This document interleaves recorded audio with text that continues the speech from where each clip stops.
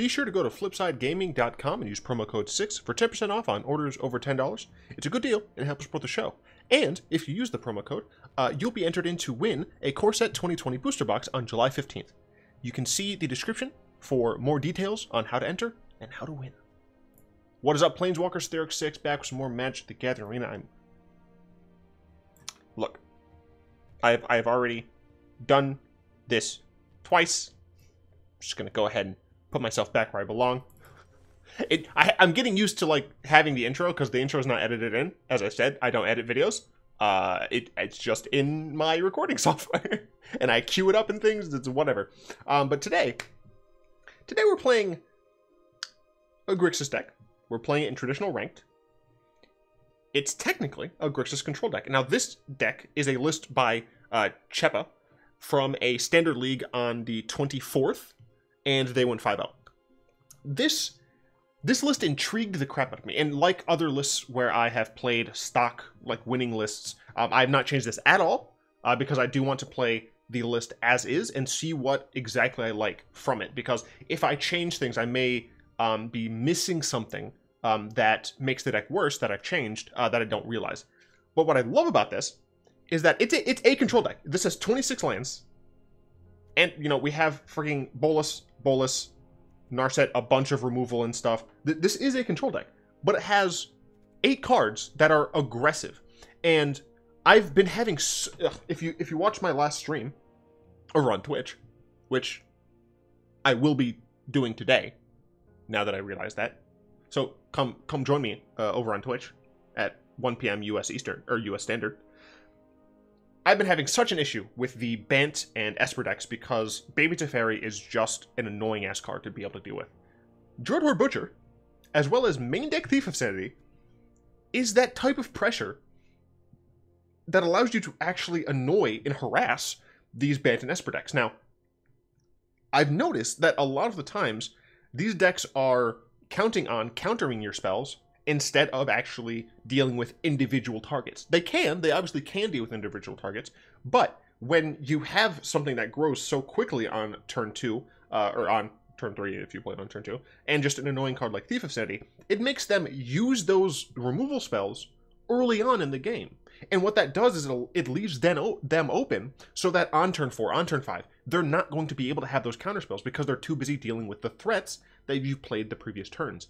And I think that based on, I played one match with this, and based on that match, I think that is the reason that this deck is potentially going to do much better against those specific annoying decks. For the thumbnail, I'm going to try and figure out how to like transpose Bolas like into the background of Dreadhorde Butcher because I want to. But the main deck, use 1 main deck Duress, which I think is spot on because so many decks use stupid non-creature non-lands. 4 Dreadhorde Butchers, 4 Thief of Sanities. I've already talked about Dreadhorde Butcher. It's just such a fantastic card. Obviously, there's a bunch of bounce and exile effects in the current standard, but if it does happen to die, you get to just deal that much more damage, and that's very helpful reach. You can also, for what it's worth, you can kill it yourself.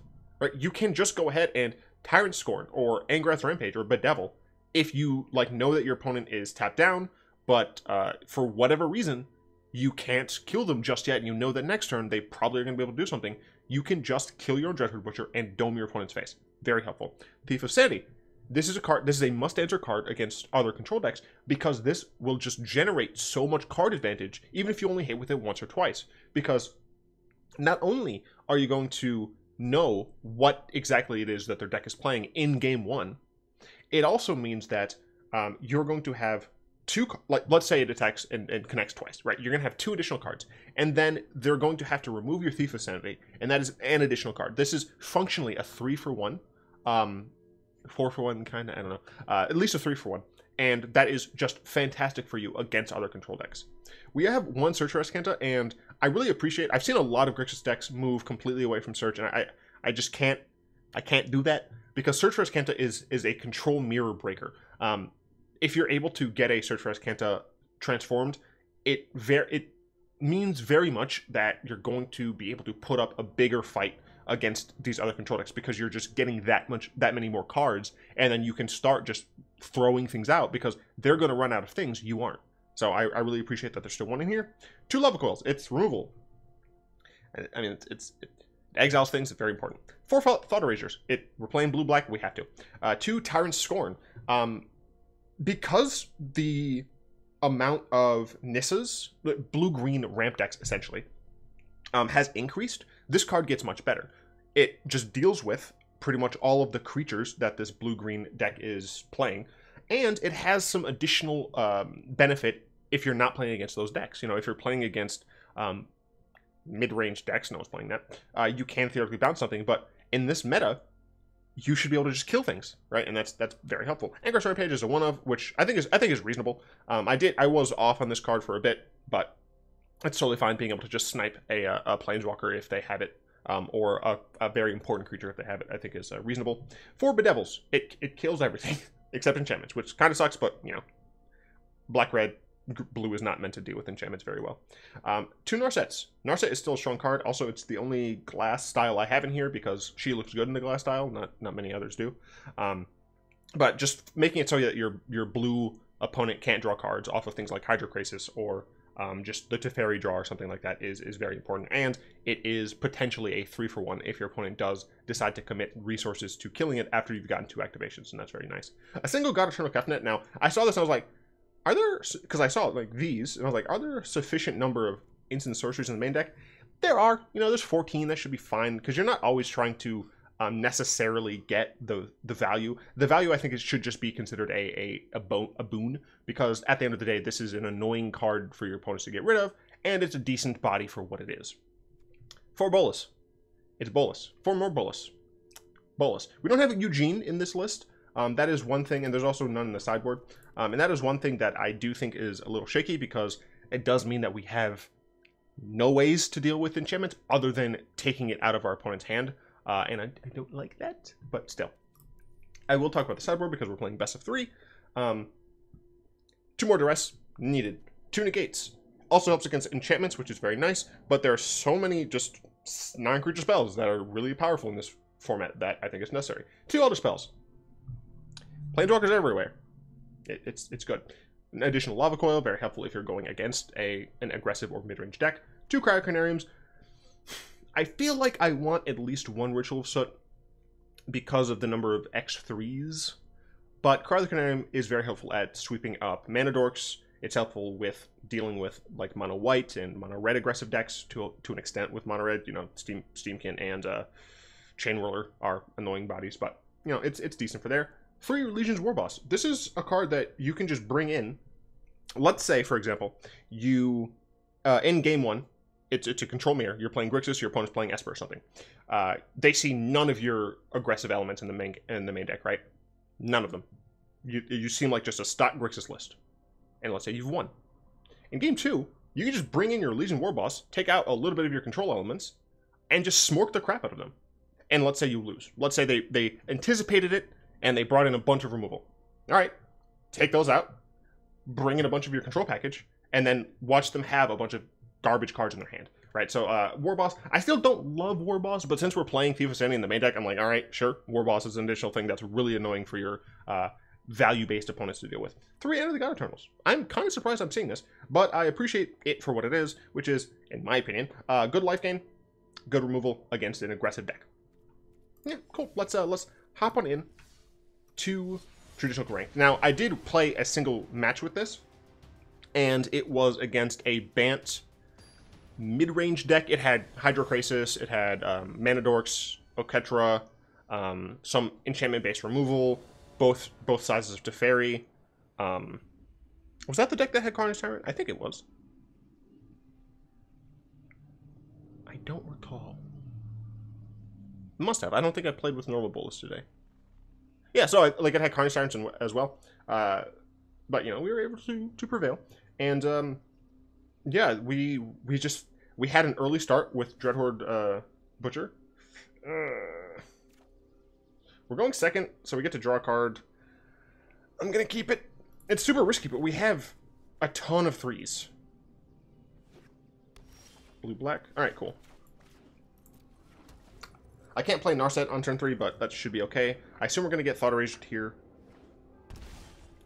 Okay, so that is That was a Dovin's veto, I guess.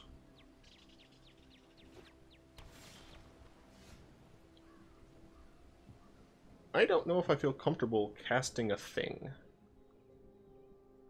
I mean, I could cast Narset. I assume this is Esper Hero? Could cast Thief. It might be better for me to cast... Narset can get countered by Dovin's Veto, which I'm fairly certain that they have. I don't know about Sinister, I don't know about Absorb. But it's less likely they have a counter for Thief, but they probably have, like, a Mortify for it. I'm just going to go ahead and cast Thief. We'll see what happens.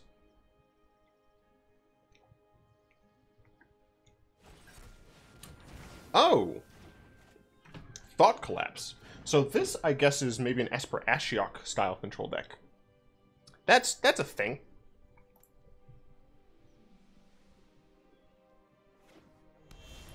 Oh, they are playing Planeswalkers. Second verse, same as the first? Like, they very obviously had Dovin's Veto. There's no way they would have kept that up. So I think... I mean, it's Planeswalkers. I assume it... I assume that it's either an Ashiok-based kind of Planeswalker deck, or my opponent just doesn't have the wild cards required. I'm just going to run back a Thief. And the reason I'm casting Thief again is because Nicol Bolas is more important to me in resolving. Because that's a more guaranteed 2-for-1. What's nice about my situation is that I do have plenty of removal if my opponent does start doing things. I don't want to see a Basilica Bellhaunt. That would be a little frustrating for me. I don't want to discard. Frankly, I'd probably discard the land. So my opponent didn't have another land, so that's nice. That makes me just assume that my opponent has even more counterspells, but... Cool. So this, at the very least, will be a 2-for-1, and that's the reason. Like with Thief, they could kill it, and I would get like nothing out of it, right? It would just be a 1-for-1. But this way, I'm getting value. So I can play Blood Crypt here, totally fine. Wow, they had a Teferi. All right, that is very good for me. If they do top deck another Teferi, I will be able to just Bedevil it and a Narset. And if I cast Narset, my opponent doesn't have something here. Thought Erasure. Alright, I assume they're just going to take Narset. Not really a reason necessarily to take one Bedevil if I have two. Yeah. Alright. Let's see if Dreadhorde Butcher has any response from my opponent.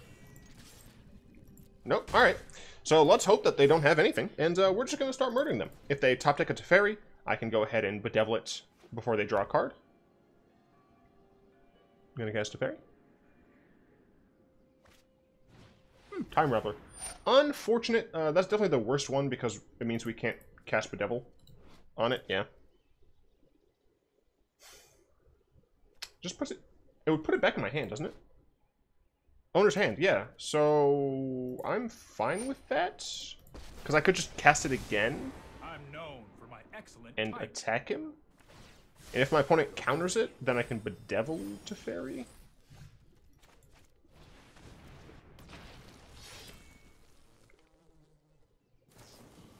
Cast down. Darn. Oh, I don't even have to Bedevil Teferi because boom. This is hardly my worst defeat. Will I cast a spell here? Go up to 7 mana?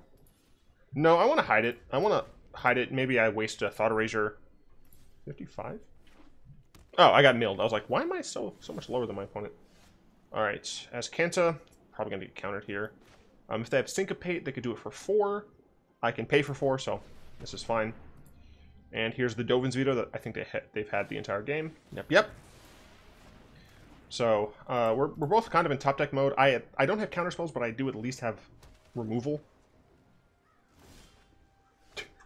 I have plenty of removal. Yeah, I could draw like 4 mana threats. Shit, they have a search. That's not good. Alright, well, I hope Dragon God resolves. Cool. Let's draw. I am one again.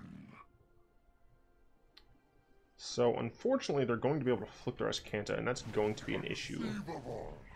Going to be quite the issue. Spotted you eons ago. We know for a fact they don't have anything they could have interacted with this. So they have to draw it here or draw it here. And it looks like they're using that now, so they're looking for a way to deal with it.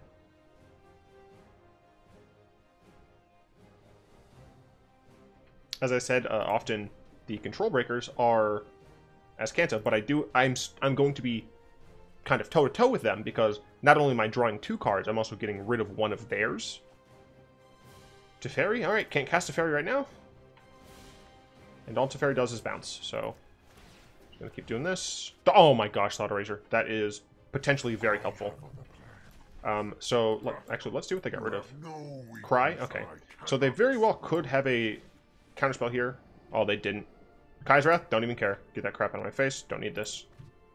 Go ahead and play the Watery Grave out. Give me maximum mana. And yeah, I mean, we just... yeah, so they get to choose what they get. So they draw 1 card and choose a card. But I draw a card, draw a second card, and I force them to remove something. So I do technically believe I'm ahead, as long as they don't get shit. That was an incredibly stupid mistake on my opponent's part.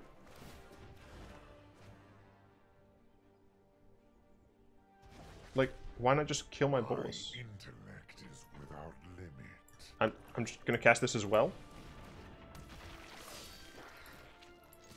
Oh, they didn't have the mana. Never mind, I'm dumb, sorry. My bad. That said, you know, they still... like, I'm gonna lose Bolas, which sucks. But that does take up their turn if they don't have another land. Then they can't even use Azcanta yet, so...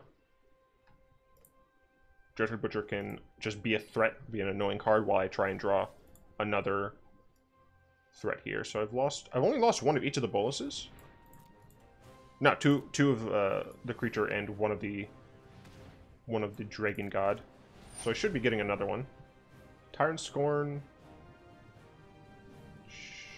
or Teferi, sorry. Sure. You gonna bounce my Bolas? No, now you kill it. Okay. You gonna bounce my Butcher? Are you just gonna draw a card in general? Nope, you're just gonna plus. Okay. That's fine. I can cast this, kill this. Oh wait, I should have counted first. Yeah, I'm fine. I'm still 2 mana away from being able to so I get rid of whatever's in their hand. Oh! What a good card to get rid of! Don't mind if I do. Next turn I can theoretically get... flip my Bolas after I attack. Get some stuff back. We'll probably just get another Bolas back, frankly. But yeah, I mean, they have to use this on their main phase. I'm getting just the best. Mortify, sure.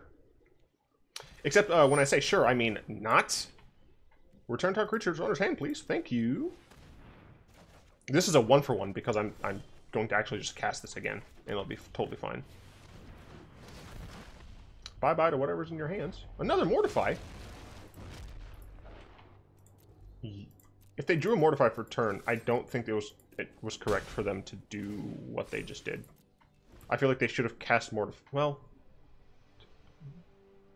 I guess it wouldn't have mattered. Yeah, my opponent has to search every turn. So this one should be in the bag. I don't see... oh, I don't give a shit. I don't see a world where I'm screwed. Sure. Take a Bedevil. I mean, I could even take one of their Teferis back if I want to.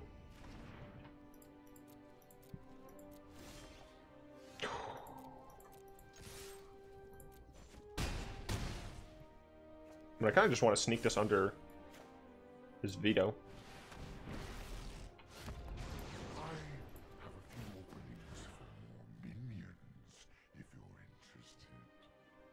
Like, dropping his land... wow, yeah, he just drops the veto because he knows that, like, he has to deal with my creatures, because my creatures are lethal. Or my Bolas. And my Bolas. Because my Bolas is just going to drown him. Thought Collapse? Don't care.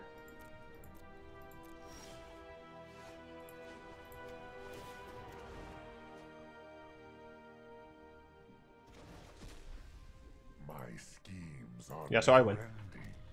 So we go ahead and attack.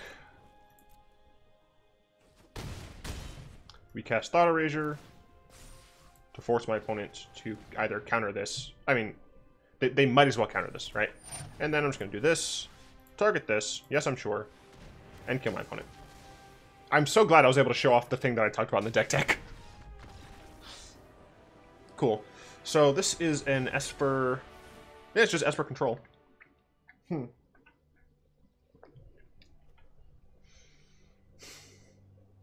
saw lilies. I mean, I saw plenty of planeswalkers.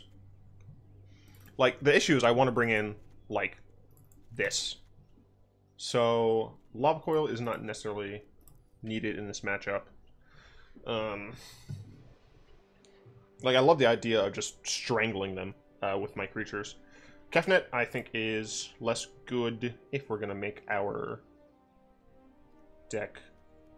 As is, Tyrant Scorn is tricky, but not as good. Oh, shit, I'm going down to 2.8. I think I can actually just drop a land. Right? Down to 2.8 on average. I think that's in the... I think 2.7 is the range of 25 lands. I don't recall. I do still need to drop some other things. Maybe I don't have all 3 war bosses. We are going second, so that is something I really should keep in mind.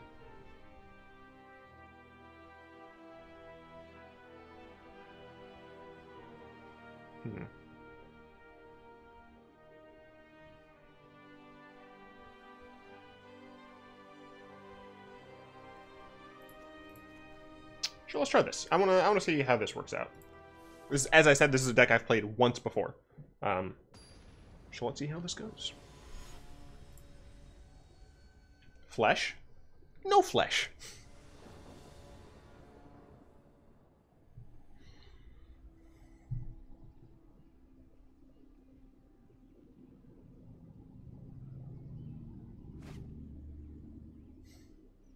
One more land would be great.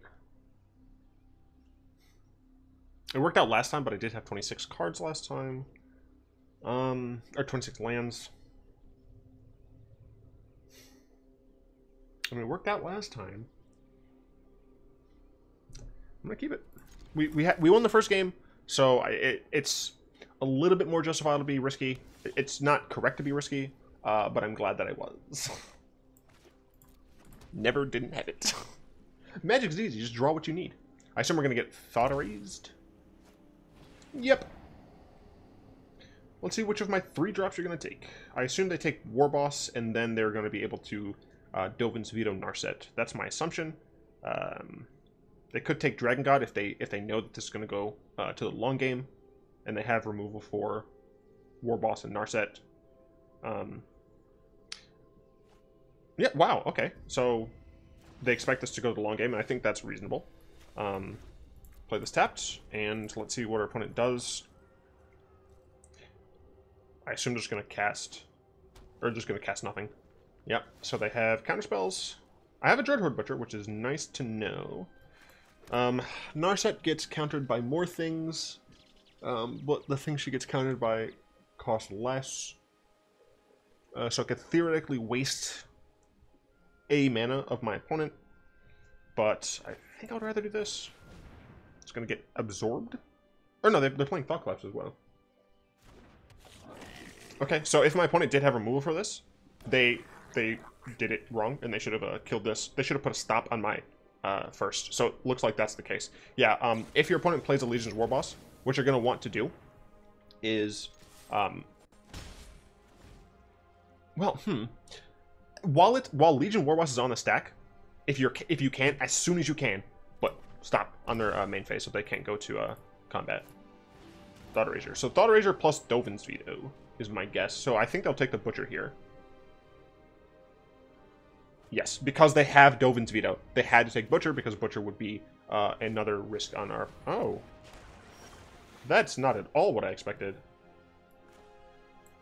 Okay, I'm fine with that. So, they're on... Can I see how many fucking cards are in? 3? They're on 3, so they're relatively far away from this. Damn. That is one issue of going up on creatures that you miss with Narset a bit more. But we are stopping them from drawing cards. I Alright, they also didn't get a lands. I can go ahead and Duress first, but I would rather Narset first to see if there's anything I can get. Negate. Don't mind if I do.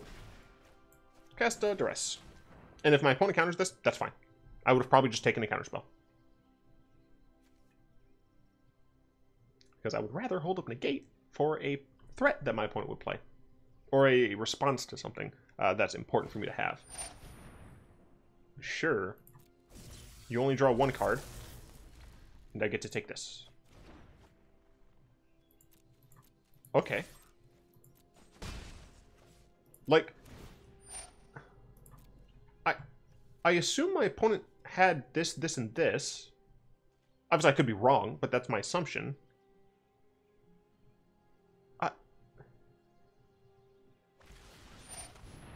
Mortify on that. Do I want to counter that? Not really. I'd rather just hold the counter for something more important. The issue is that my opponent can... Oh, never mind. Alright, cool. Catch this through things. So my opponent will be able to flip this next turn, but I should be able to hit them. I do need to draw some more mana. Oh, well, that was a good flip over as well. And so they have this turn to cast something frightening. Cool. Now I have mana. I'm going to go ahead and attack. And what's nice here is that I can hold up a counterspell as well as Bedevil. It does this before the end of my turn, so I get some information. Theoretically, if I had something else to potentially cast, I could. That's totally fine with me because I can just counter it. I could even just let it resolve, because bouncing Bolas isn't really an issue, and I can just Bedevil it. So yeah, my opponent can't even really cast the Teferi. Kaya's Wrath. I think I just counter this. Like, I have a response to the Teferi. Yeah, I'm fine with that. I put my opponent down to 5. Oh, fuck. It's so good. It's so good. I never didn't have it. Have your counterspells. I don't care. This is what I mean. Like this, I think this is why what the hell is his name? Chepa made the deck as he did, because if you have a threat against control, against a counterspell based, dude, you're so fudged against a counterspell based control deck, you're just gonna die. I don't care about any of these counterspells because I have a Bolas on the field. Unless he can kill my Bolas that's on the field, he's screwed. I'm liking this deck. I'm not gonna lie. It's the 26th. I don't know if I can grind up to Mythic in 4 days. I really want... So today, if you want to see me climb the first hour of my stream today at 1 p.m. US Central, GMT -5, I'm going to be grinding with this list. Oh, nice cast down, friend. Oh, it's so nice to 2-0 an Esper deck. I know I'm playing Grixis, and Grixis is like the same. Oh, I'm so close to 3. Unfortunately, I do have a bunch of other things to do, so I can't actually play another another match because control matches tend to go long. But we're so close. We're so close to getting something else in standard. Oh, right. I do want to reiterate, because I know not as many people watched yesterday's video. If you go to redeem code and you type in, it's Mythic Magic, I'll type it in. I've already redeemed it. Mythic Magic. Mythic Magic, you'll get 3 Mythics from 3 random across GRN, Guild of Ravnica, Ravnica Legions, and Warless Spark. At first I thought it was 1 from each, but it's not. Their tweet for it confused me, because I believe the tweet had 1 from each, but... yeah, it's just 3 amongst them. You could get duplicates. I believe you can't get a mythic for which you already have 4 copies. I haven't seen any confirmation about that, but whatever. Yeah, I mean, I'm just gonna talk for a little bit more. I assume plenty of people are gonna click off by now. Thanks for coming. I really want to quickly mention the SDCC promos, the San Diego Comic-Con promos. I still don't like them because I want to have a full collection of every printing of every Planeswalker, which is stupid as hell. but it's something that I want to do. And the SDCC promos have been previously just 5 Planeswalkers, right, in different styles, and they are expensive. But this time, 1, they're not foil, and 2, Bolas is the only of the is the only one of 5 that's a Planeswalker. And for what it's worth, this this art is fantastic. If they turn this into a card style for Arena, I will spend that cash money for it, because it legitimately is amazing. All of them are amazing because of the way they incorporate. So it's like a silhouette style thing. I'll link to that down in the description as well. It's like a silhouette style thing, which is super cool. And they use aspects of the background of the landscape. For example, Kefnet there's like blue lands of Ravnica, and like they use a floating building for his eye. For Oketra, they have like some floating spires for like her teeth. A spires there for her jaw. Her like forehead is essentially the Parhelion, and like cloud divots are her eyes, which is just absolutely fantastic. And they do that for the other 2 Eternal Gods as well. Pig God not in here, which I think is fine. I like what they're doing with it being the Bolas's buddies and stuff. But so I mean, that's pretty much it. But what I do want to talk about is Reddit's new ad thing, where the ads literally just look like normal fucking posts. I don't like it, Chief. But still, whatever. It is what it is. Yeah, I don't know. I'd like to thank my lovely patrons, especially Salamander, Croft, Zin, and Rexel, for the continued support. If you'd like to join them and support the channel, you'll find links to that down in the description below, as well as links to the Discord server and Aether Hub. One of those places I chat and play games. The other one is where I host all my deck lists. And if you go to TCG Player via a link from my Aether Hub account, you support your boy, which is really, really awesome. I do, of course, hope you've enjoyed this video. If you did, go ahead and tap that like button, add a subscription to your mana pool, cast a comment to the comment section down below, pass the turn in the vid to some of your friends, and of course, until next time, all will be one.